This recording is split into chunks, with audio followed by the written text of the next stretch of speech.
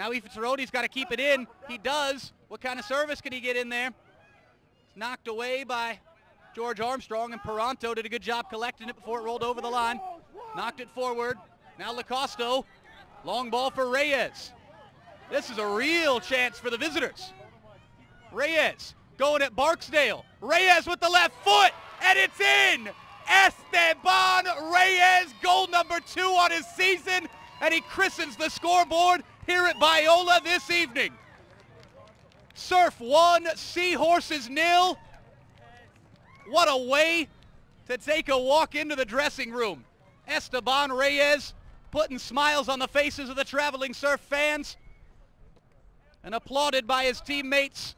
Number 16 gives his side the lead.